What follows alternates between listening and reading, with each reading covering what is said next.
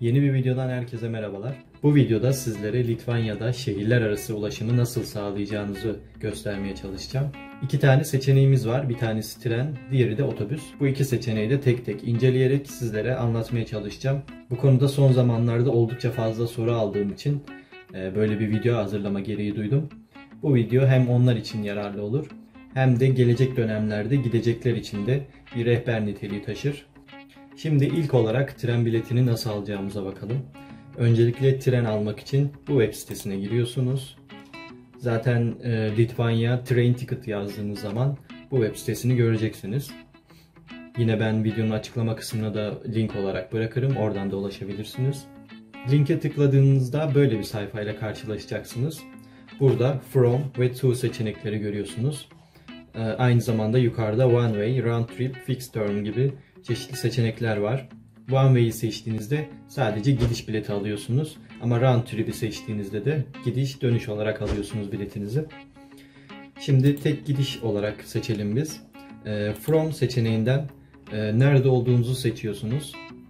Atıyorum Vilnius'tan Klaipeda'ya gideceğiz. Şimdi ona bakalım. Vilnius seçeneğini seçiyoruz. Burada da to seçeneğinden Klaipeda'yı seçiyoruz. Burada tarih kısmı var. Buradan tarihimizi seçelim. Şuradan da ileri gidebiliyoruz. Örneğin 1 Ağustos için alıyorum. Daha sonra burada kaç kişilik bilet istediğinizi soruyor. Onun için de buradan Adults kısmını seçiyorsunuz. Gördüğünüz gibi öğrenci kısmı yok. Öğrenci kısmı ödeme yaparken seçiliyor. Şimdilik yetişkin seçeneğini seçiyoruz. Bir bilet.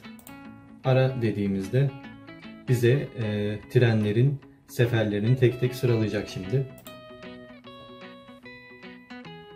Gördüğünüz gibi 1 Ağustos günü tren seferleri bunlarmış. 6.55'te başlıyor seferler.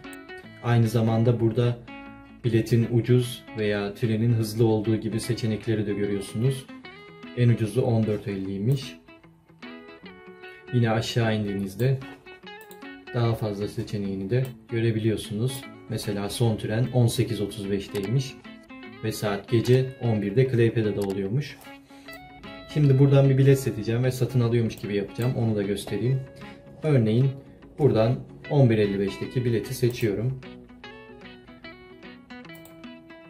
Seçtiğim zaman bizi böyle bir sayfaya yönlendirdi. One passenger, two class yazıyor. Buraya bilgilerinizi giriyorsunuz. İşte isminiz, soy isminiz. Burada da indirim kuponunuz falan varsa onu öğrenmek istiyor. Bizim için önemli olan şu seçenek, Concessions and Discounts kısmı. Buraya tıklıyoruz ve bize şöyle bir sayfa açılıyor. Buradan şöyle aşağı indiğimizde %50 indirimli öğrenciler için seçeneği var. Bunu seçiyoruz ve kaydet diyoruz. Hatırlarsanız bileti 14.50'ye almıştık. Şimdi gördüğünüz gibi 7.25'e indi bilet. %50 indirim uyguladı. Daha sonra şuraya bilgilerimizi de girelim. Öğrenciler için %50 indirimli seçeneğini seçtiğiniz zaman da en alt kısımda artık koltuk seçimine geliyorsunuz. Burada isterseniz koltuğunuzu da seçebilirsiniz. Burada boş olanlar, şu koyu mavi olanlar. Buradan herhangi birini seçelim. Örneğin şunu seçtim. Save diyorum. Koltuğumuzu da seçtik. Şimdi onaylıyoruz belgelerimizi. Ve burada mail adresi kısmı var. Buraya da biletin e-bilet olarak düzenlenip mail adresinize gönderilmesi için mail adresinizi yazıyorsunuz. Ve daha sonra da Select Way of Payment seçeneğine tıklayarak ödeme aşamasına geçiyorsunuz. Ondan sonrası da zaten kolay, kart bilgilerinizi giriyorsunuz. Klasik internetten alışveriş yaptıysanız zaten bilirsiniz. Yine burada okudum anladım seçeneğiyle işaretlemeyi unutmayın. Başka anlatacağım bir şey yok. Bütün bu işlemleri hallettikten sonra biletiniz e-posta olarak mail adresinize gelecektir. Onun barkodunu gelen görevliye gösteriyorsunuz. Daha sonra sizden öğrenci olarak onayladığınız için burada bir öğrenci belgesi, bir doküman isteyecek sizden. Bunun için de Isaac kartınızı gösterebilirsiniz. Onu kabul ediyorlar. Daha sonra da gelen görevli barkodu okutup gidiyor. Bunu zaten daha önceki videolarımda trenle seyahat ettiğim videolarda da göstermiştim birebir. Onları da izleyebilirsiniz. Şimdi biz otobüs biletini nasıl alacağımıza bakalım. Otobüs bileti için de bu web sitesine geliyoruz. Yine bunun da linkini açıklama kısmına bırakacağım.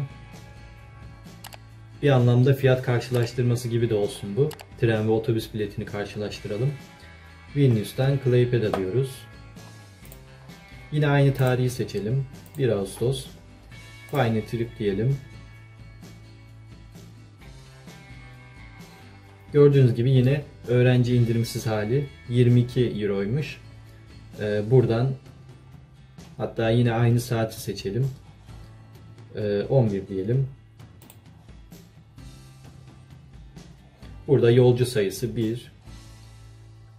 Yine bisikletle gidenler için burada bir seçenek işaretlemelerini istemiş. Reserve a space for your bicycle. Biz alt kısma geliyoruz. Without discount. Bunu seçiyoruz. %50 devlet indirimi gibi bir şey var. Bunu seçiyoruz. Daha sonra gördüğünüz gibi biletin fiyatı yine düştü. Ama yine de tren kadar olmadı. 11 euroya geldi. Yani otobüs yerine tren kullanmak daha mantıklı bu durumda. Daha sonra alt kısımdan ödeme seçeneğini, kartınızı işaretliyorsunuz. Visa, Mastercard. Yine mail adresinizi buraya giriyorsunuz. Bunları onaylayıp ödemenizi kolaylıkla yapıyorsunuz. Yine otobüsle Litvanya, Letonya, Estonya ve Polonya'ya da gidebiliyormuşsunuz. Burada yazıyormuş. Ben otobüs hiç kullanmadım. Sadece Palanga'ya giderken kullanmıştım bir kere. Onun dışında genellikle trenle seyahat ettim. Daha ucuza geliyor ve daha konforlu oluyor açıkçası. Evet, otobüs ve tren biletlerini bu şekilde alıyorsunuz. Yine başta da bahsettiğim gibi bu konuda çok fazla soru aldığım için böyle bir video hazırlama gereği duydum. Aslında şehirler arası bir opsiyonunuz daha var. Bu da BlaBlaCar diye bir uygulama. Zaten Türkiye'de de kullanılan bir uygulama bu. Dilerseniz bunu da indirip bu şekilde de şehirler arası seyahat yapabilirsiniz. Bilmeyenler için çok kısa bahsedeyim. BlaBlaCar uygulamasını indirerek örneğin Vilnius'tan Klaipeda'ya giden birisi oluyor ve aracında atıyorum bir kişilik yer olduğunu belirtiyor. O bir kişilik yeri de siz tutuyorsunuz ve onunla birlikte yolculuk yapıyorsunuz. Tabii bunun da belli bir ücreti oluyor. Yine bu uygulamanın linkini de açıklama kısmına bırakırım. Dilerseniz onu da kullanabilirsiniz. Ama benim tavsiye edeceğim kesinlikle tren olur. Hem daha uygun, hem daha konforlu, hem de çoğu yere gidebiliyorsunuz zaten trenle. Bu videoda bahsedeceklerim bu kadardı. Eğer başka konularda videolar çekmemi isterseniz videonun alt kısmına, yorumlar kısmına yazabilirsiniz. Veya bana Instagram'dan da mesaj atabilirsiniz. Hem oradan yardımcı oluyorum hem de yorumlar kısmından yazdığınızda cevap veriyorum. Böylelikle de bu videonun sonuna gelmiş olalım. Bir sonraki videoda yeniden görüşene dek o zamana kadar kendinize iyi bakın.